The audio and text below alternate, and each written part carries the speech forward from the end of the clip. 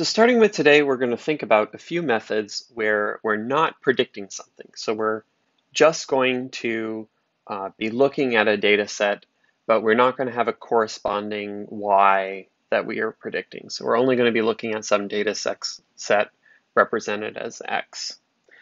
And in particular, what we're going to talk about this lesson is when we have many, many variables. And we've seen this once before, but generally we've focused on cases in which we have a relatively large number of observations as compared to variables. So n being greater than p. But there's two other extremes that are really important, and especially for biological data, when we can make these really widespread global measurements nowadays. One of those is when we have many observations and many variables. And another one is when we have many variables but few observations, where p is greater than n. And the techniques that we're going to talk about in this lesson are going to help with actually all of these cases, but are going to be especially helpful for the bottom two. Usually, when we're dealing with a whole bunch of different variables, we don't really have a great understanding of how they relate to each other. For example, if gene X is high, we might, for some reason, think that gene Y might be high too, but we're probably not sure. But if we had these relationships, we could reduce down the data that we have to something that's smaller. So for example, if we had a data set where we were thinking about, some sort of set of observations in Los Angeles, and we had a variable, so a column that represented the time in Los Angeles, and then we had a variable that represented whether or not it was daytime. If it's 3 p.m. in Los Angeles, it should be daytime, and so we don't actually need to store both those things. We could simplify this down, make our data set simpler, and this is going to come with some benefits if we can do this.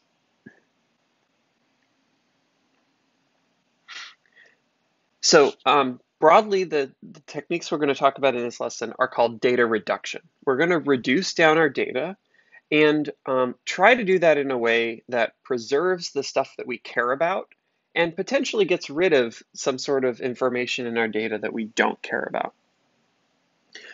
Unlike supervised methods, where we actually are trying to predict something, we're not going to have a great way of determining whether or not we're successful here. So it's not as though we can do cross-validation and see, is this working? There are things that are sort of like that in unsupervised methods, such as this, but really the only way that we're going to be able to determine whether this is useful is if it ends up being useful for our particular purpose, and that can be a lot of different things. So we're not going to be thinking about prediction at this point, but these sort of data reduction methods are going to have relationships to a lot of, or provide a lot of other benefits. So for one, they're going to just purely compress down the data. That can be an important benefit. If you have a 10 gigabyte file and you wanted to send it to someone, you probably want a way that you can compress it down. It's going to help with visualizing the data, and that's going to be a really nice benefit of this first method. If we find a way to compress down the data that is appropriate for our data, that matches the sort of patterns in the data, then potentially we'll end up with better measurements. If you think about, maybe we have, well, actually, you know how you might do an experiment a couple times and then you average that, because the average of that is going to be a better estimate of the true information. The same thing is going to happen here. If we match those patterns, we'll be able to get rid of noise and be able to be more confident in a particular prediction. And potentially, it's going to be easier for us to interpret our data. So especially with biological data, often we don't just want to have a black box prediction. We actually care about why we got a prediction, and compressing down our data is going to help us be able to figure that out. And a nice bonus is that a lot of the methods in this class can be used after this data reduction step. And so this is something you'll often see as a first step before you apply some other method like regression, um, or some of the methods we'll talk about after this.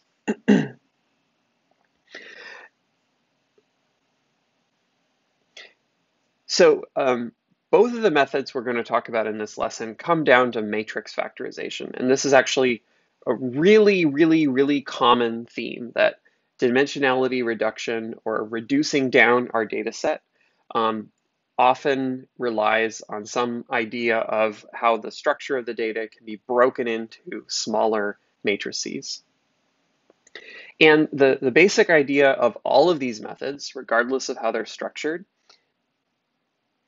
is that they're going to find two matrices whose product best approximates the original matrix. So if we think about it right here, we're going to have some X, which is our original data, and then we're going to factor that into a W and an H matrix. Those can be of varying size, but if this is going to be useful, those are going to be smaller, but still able to estimate the data that's present in X.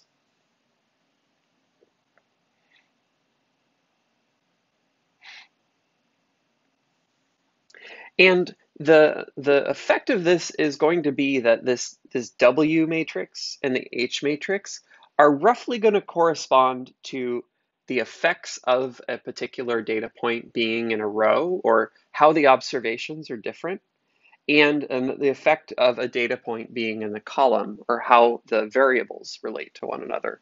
And that's pretty easy to see if we look at how matrix multiplication works.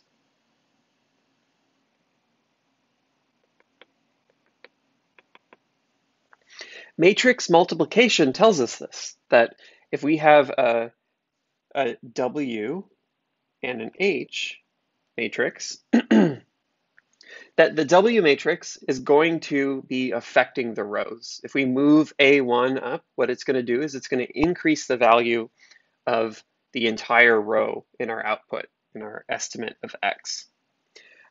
If we move B1 up, it's going to increase the values of all of the column, the first column in this matrix. And so the effect of doing this matrix factorization is that we're going to separate out how the rows are related to each other and how the columns are related to each other. Now, we have actual data. We don't just have rows and columns. And so this is going to relate to our data in a particular way. So if we have a matrix where we have these features and samples, then we're going to end up with a matrix that corresponds to the various features and tells us how those features are related to each other. And then we'll end up with another matrix that relates to the samples, and how those are related to each other. And you'll find lots of different names for this. We'll talk about the names that are commonly used for principal components analysis, which is the first method we'll take a look at. But these are often called things like the dictionary, or the patterns, or the explanatory variables. These are all terms for how the variables are related to each other. And then we'll see that the samples, that matrix is often referred to as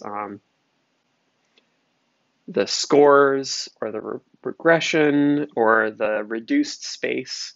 But the important thing to keep in mind is that one of these relates to the rows and the other one relates to the columns. And this is a generalization of a whole bunch of different methods from linear algebra. So we'll in fact see that doing this factorization in the first way we look at is going to be roughly equivalent to doing the SVD factorization of a matrix. So there's going to be quite a bit of linear algebra in this lesson. Okay, so let's think about this though. We take an X and we turn it into a W and an H matrix.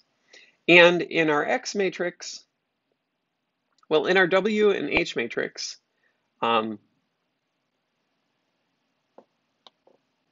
In our W and H matrix, the M is going to be defined by X, and N is going to be defined by X. But the inner portion of our matrices, so the reduction part, R, is something that we can change. And let's say we decide to make R as be just as big as our matrix was. So let's say we start with an X, and this is an N by N matrix. And we end up factoring this to a W and an H matrix. And both of these then are also N by N and N by N. Okay, so this isn't going to be super useful because we've gone from N squared numbers in our matrix, and we've actually made our data set bigger. So now we have two N squared numbers. So we've actually just made more values to keep track of. But what this can tell us though is that if we're taking an X and we're making it even more numbers, clearly it should be possible to exactly reproduce X.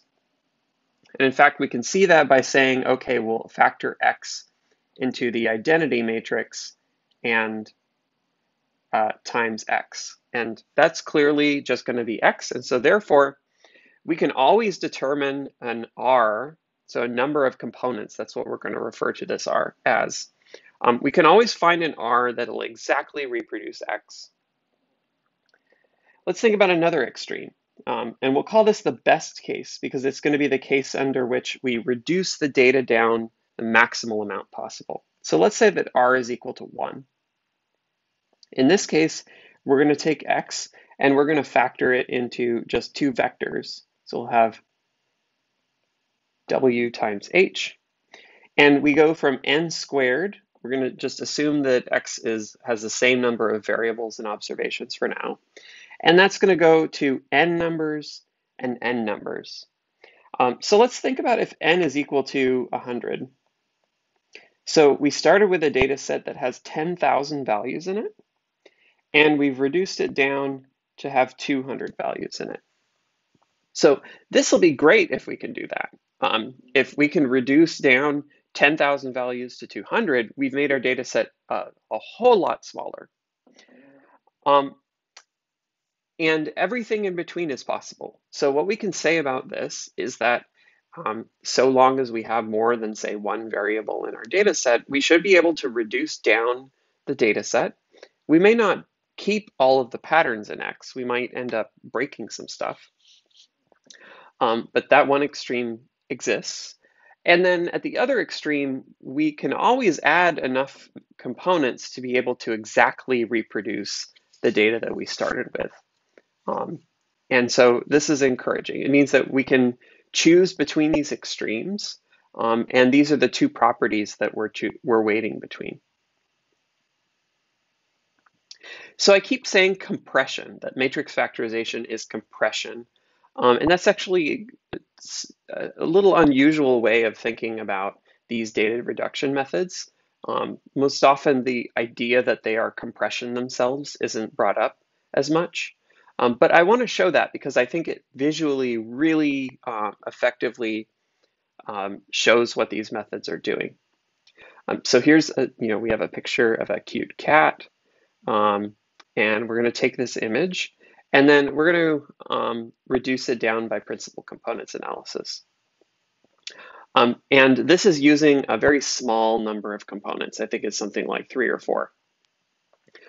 So this makes the data set, the image, just hugely smaller. But what you can see is you do get some general patterns. Like if we look back here, you can see that generally the middle of the image is more orangish, and we're still seeing that pattern in this compressed image by matrix factorization. The other thing I think this really shows amazingly well is that when we do this factorization, we're looking for patterns that correspond to effects across the rows or effects across the columns.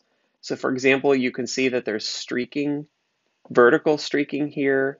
You can also find horizontal streaks in the data. And that's because what this factorization is going to do is look for patterns in those dimensions. And by adding those up during the matrix multiplication process, it then starts to estimate any sort of pattern in the data. So let's add a few more components. This is actually showing a number of components that compresses the image to about 1% of where it started. So it's compressing it a whole lot, but you can see that even now we can make out the cat perfectly.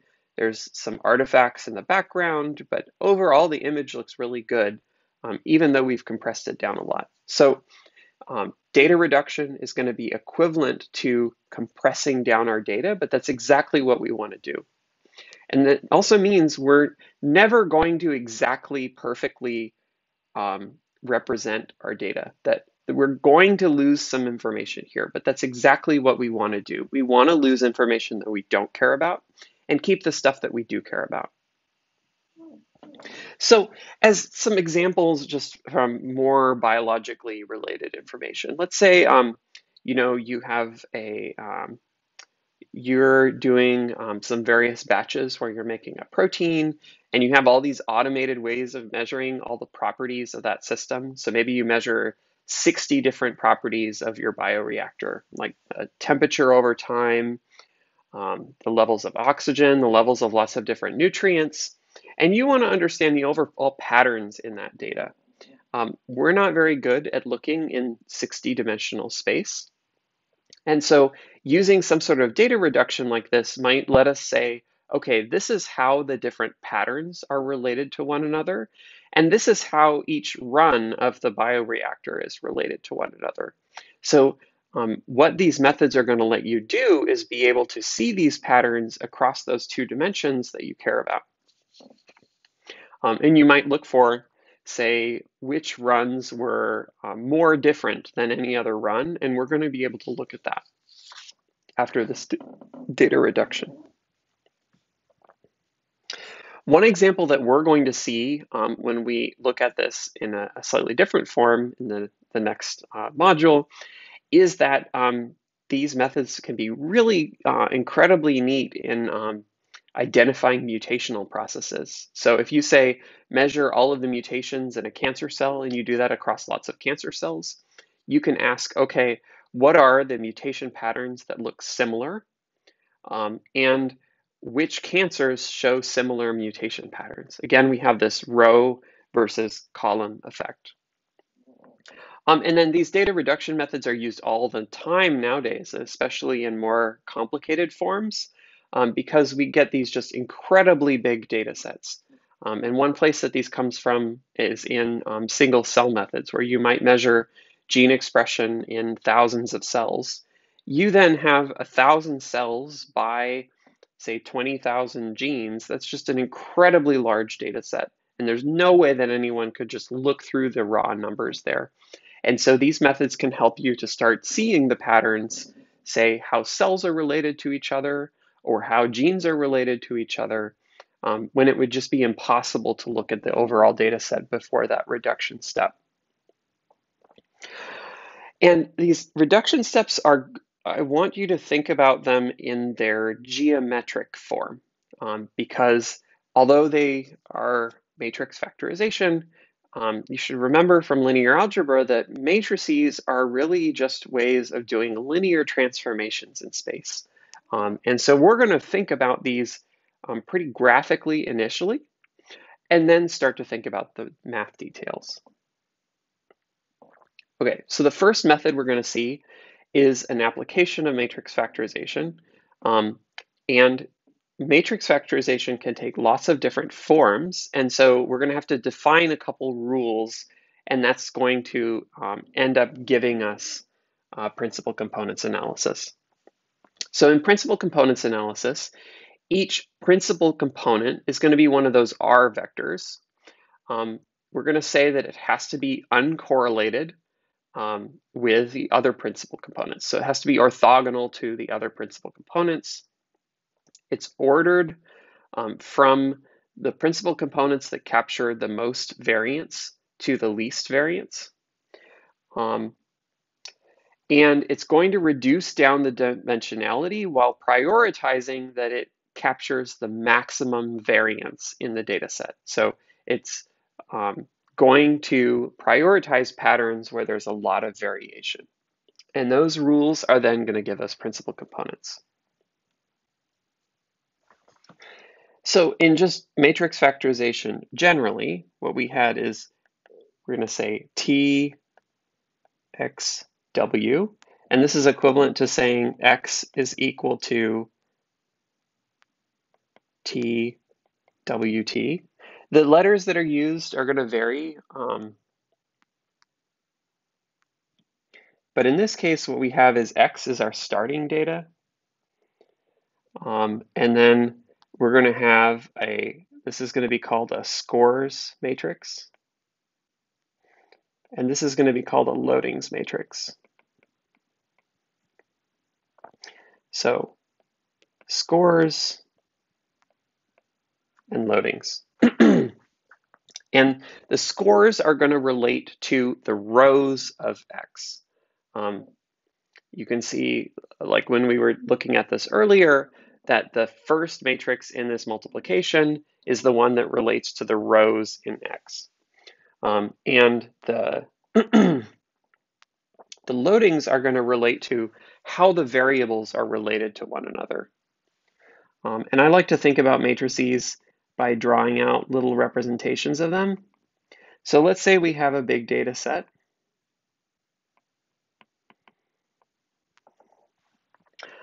In this case, X is large in both dimensions, and we have two principal components. So R is going to be equal to 2. What that means is that we're going to have 2 columns in our scores matrix and 2 columns in this loadings matrix. And that's what's going to be able to estimate this X.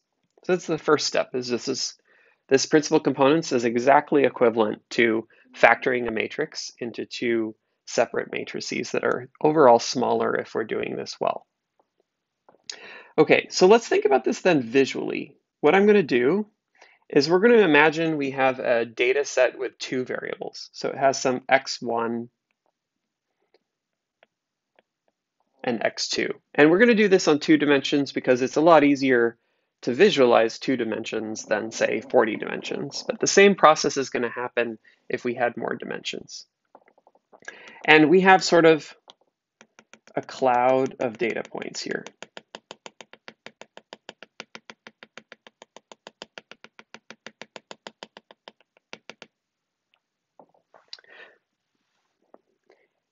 And we're going to think about 2 special data points. So we're going to have this A here and B here. So let's first we're going to figure out our loadings, the directions of the principal components. And this is how actually some of the processes by which you solve for PCA are going to do their work. So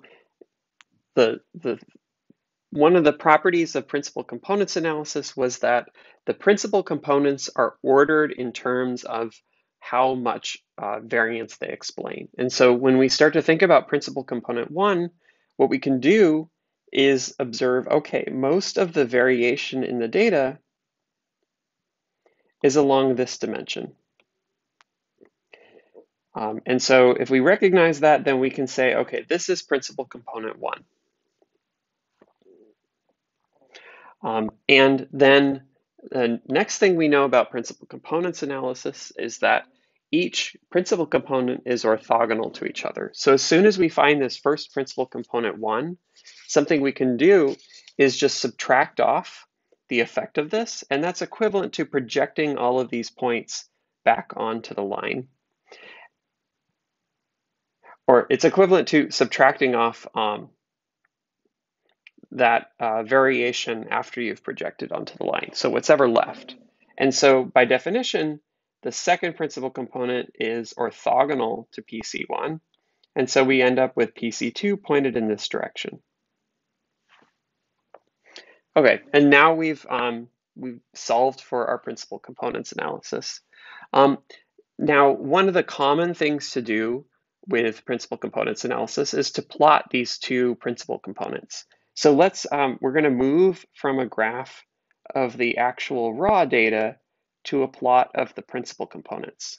So instead of having x1 and x2, we're going to have principal component 1 and principal component 2. And this is going to be a scores matrix because we're going to think about the position of points in this space. And then after that, I will make a loadings matrix. And something I want to mention at this point is we're going to center this data. So it's all going to be centered around 0. So we're going to have 0 here and 0 there. Okay, so we have these principal components, and I'm going to put 0 in the center of these two. And let's think about where A and B are here. So these principal components are just the same as a normal axis. So if we think about A is located positively on PC1 and negatively along PC2. So when I go to my principal components plot, if I want to ask where A is, it's going to be positive on PC1 and negative on PC2. So it's going to be somewhere like right here. Now, where is B? B is positive on PC1 and positive on PC2. So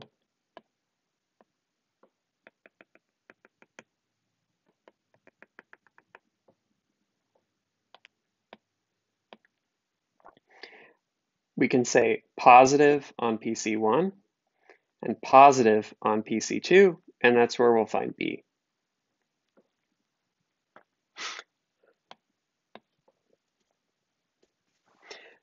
Okay, so now let's do our loadings matrix. The way to think about the loadings matrix is what direction does each principal component point in? And actually there's directionality to this. So I'm going to say that PC1 points in this direction and PC2 points in this direction. So principal component 1 points positively with respect to x1 and positively with respect to x2. And so we're going to find the way to think about this is where is x1 located on the loadings plot? PC2 is negative on x1 and positive on x2. Well, sorry, so x1 is positive on PC1 and negative on PC2. So positive on PC1, negative on PC2. So we'll find x1 over here.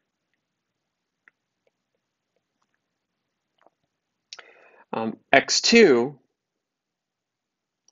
is positive on PC1 and positive on PC2.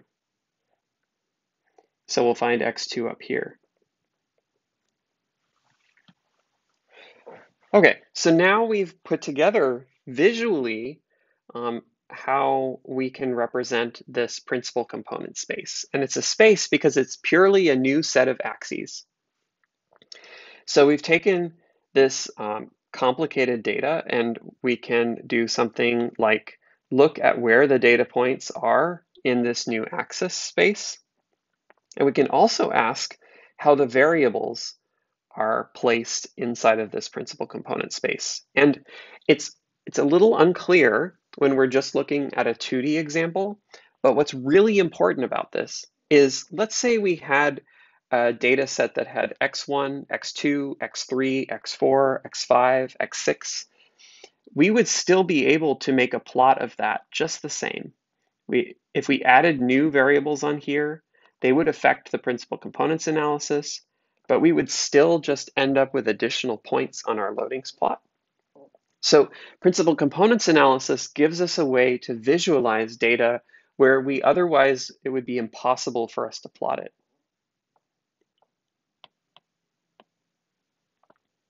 Finally, I want to think about how these plots end up represented in the matrices that we get. So if we have this A and B, this is the scores, so it's going to be in our T matrix. And remember, this is going to have two principal components and two values in it.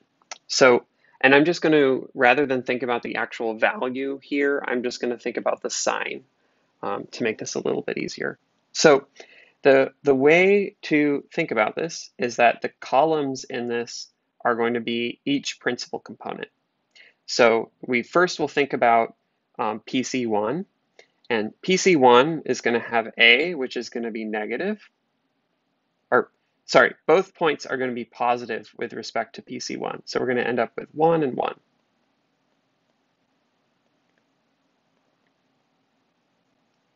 And then with PC2, A is going to be negative and B is going to be positive. And so this is how this will be represented in our matrix and how it corresponds to this plot. So I drew additional points here, but I'm still just going to do the two x1 and x2. The loadings matrix is also going to have columns that represent each principal component, because remember we took the transform of it when we did the multiplication so that we can represent it in this common way. And PC1 is going to be positive on both x1 and x2. So we have positive 1, positive 1. PC2 is going to be negative on x1 and positive on x2.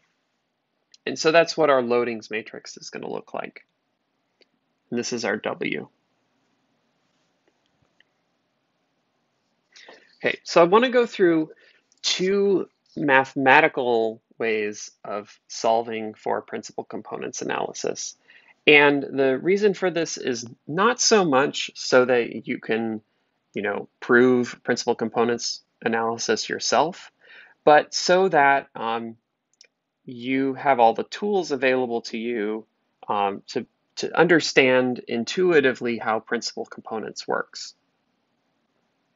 So the first common way, and this is generally used for smaller data sets, so this can be more difficult to use if you have an incredibly large data set, is to use singular value decomposition.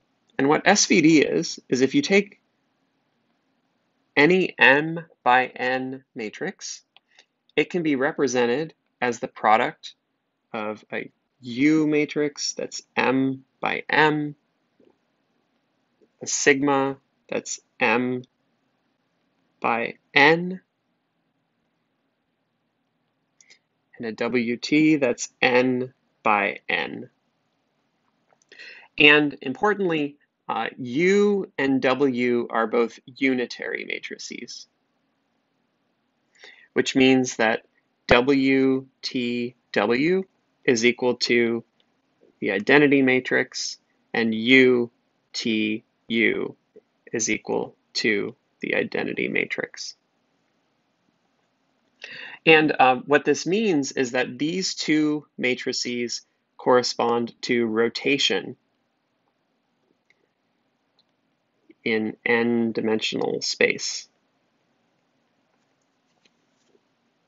So remember we took the plot of our data points and then we plotted new axes on there. That's essentially a rotation. Like you could sort of see how if you rotated the data, you ended up on those new axes. That's what these two matrices are going to do. So what SVD is showing is that any matrix can be represented by a rotation, a scaling, and then a rotation.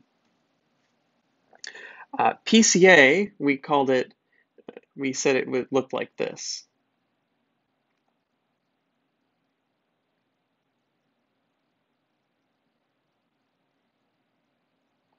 And in this form, I'm going to define the loading so that we don't have a transform on here.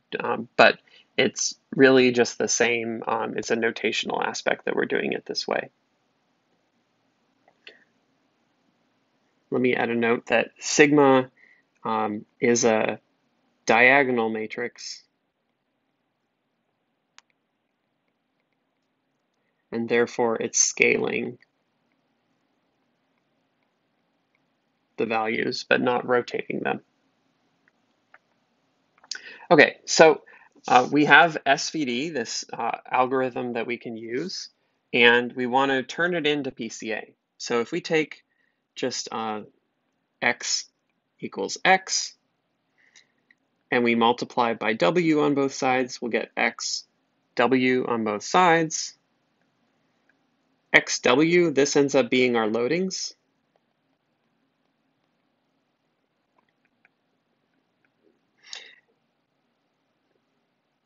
And we can replace this other x with the SVD. So u sigma wt w.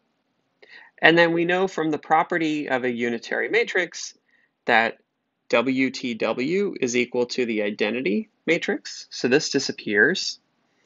And then this ends up being our scores matrix. And I'll come back to this sigma in just a second.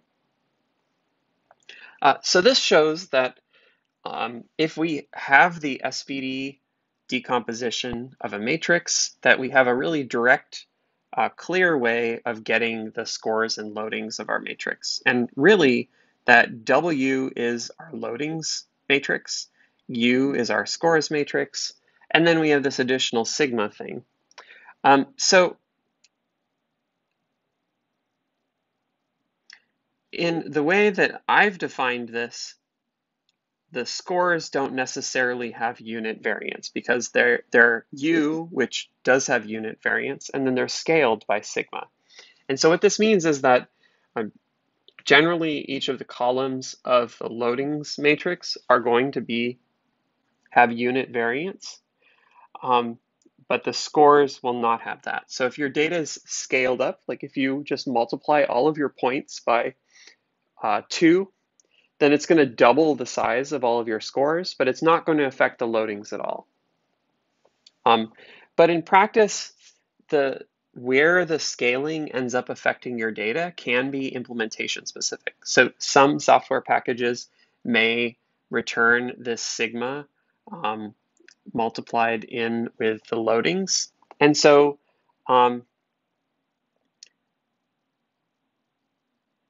don't assume that either the loadings or the scores will be perfectly unit variance. However, one thing we can do is if we z-score all of our data so that all of our data has unit variance, we use this for with regularization methods, then we know that the sigma that we end up with is going to be equal to identity because the sigma is our scaling factor. And we're saying that if we z-score, all of our scaling is going to be equal to 1. And so the scaling isn't going to have any effect. So commonly, principal components analysis, you will scale all of your data anyway because you want to have all the variables on a similar scale. And the effect of this will be that you no longer really need to worry about the scaling factor, that this will just disappear. Okay, so again, SVD is a common way to calculate your principal components analysis when you are looking at a data set that's of modest size. So I'm just going to show this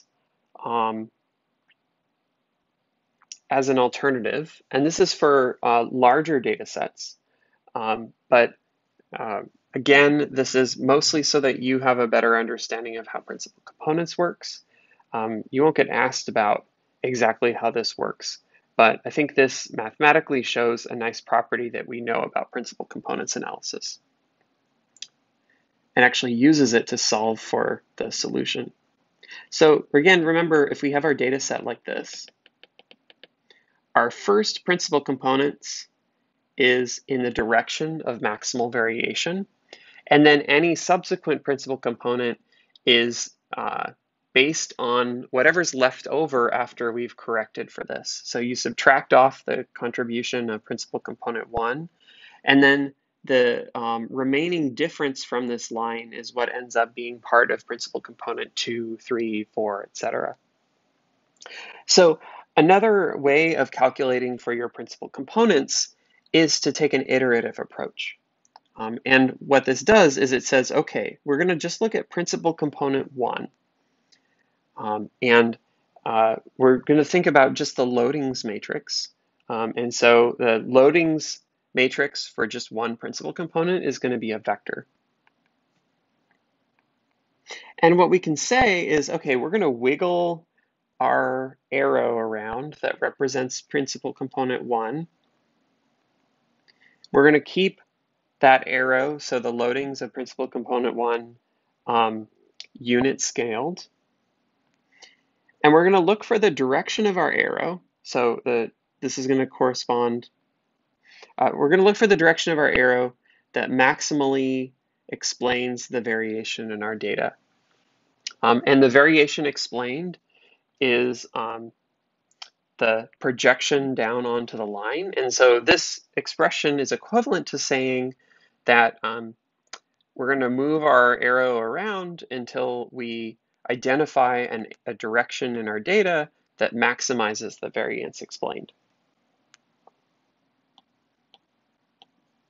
A final step of this is it's generally pretty hard for us to just perfectly constrain that W, the magnitude of this vector is equal to 1. And so what we can do is we can normalize this out by adding W to the top and the bottom. And this gives us a quantity that then we can maximize. So we can use this and maximize W without worrying about the magnitude of that. So again, this takes a property of principal components analysis that the principal component should be in the direction of maximal variation, and that subsequent principal components should be orthogonal to one another, and turns it into a way of calculating the answer. So wiggle an arrow around until you get the direction of maximal variation, and then you can subtract off all of that variation and move on to the next principal component. Okay, so we went through a method of SVD. The method we just talked about is this iterative computation. And so if you have a ton of variables, this can be a really effective way in calculating the principal components. And there's a more complicated generalization of this iterative approach called NIPALS, and we won't go through that method, but this is also a common way of calculating the principal components.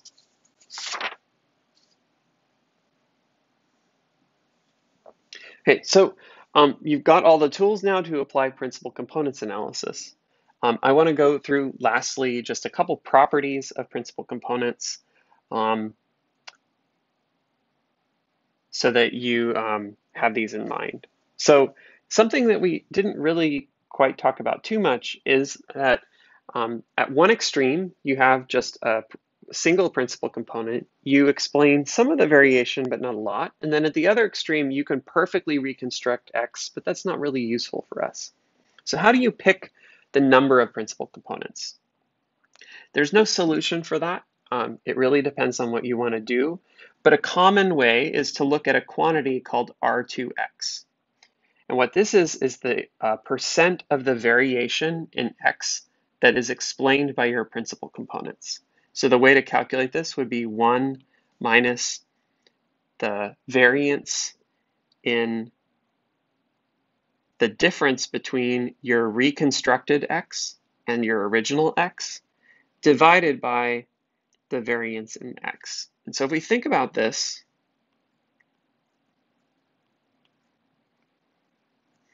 this quantity is going to start at 0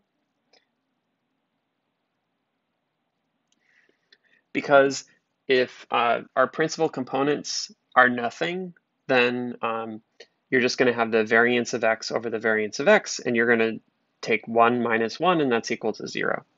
At the other extreme, this is going to be equal to 1 because if we perfectly reconstruct X, there's going to be no variance, so we take 1 minus 0. And what you commonly see with principal components analysis is that a couple principal components explain a ton of the variation in your data, and then you end up with some sort of elbow. And this is a common reason to use R2X plots because you can look for where you go from explaining a lot of the variation in your data to having principal components that are probably redundant. Another nice property of principal components analysis is that PC1 goes through Principal component one goes through the multivariate mean of your data. So if you take an average in lots of dimensions, it goes right through that mean, and it minimizes the sum of squared error. So principal component one is a lot like a ordinary least squares estimate of your data. Like if you took a line of good fit through multiple dimensions, that's what principal component one is. Again, principal components are by definition orthogonal, which means that you're going to end up with variables that aren't super correlated with one another, and that can have some really nice properties. And then remember, principal components. If you have three principal components, those are the principal components that explain the maximum amount of variation in your data. So you can do no better than those with any sort of linear analysis. With that, this is a really nice tool to be able to visualize your data again. It can get rid of noise if it's set up appropriately, so you can actually get better information if you have a good match between PCA and the structure of your data. And it reduces things down. And one really nice benefit of that is it often makes it a lot easier to visualize data where you have lots of variables.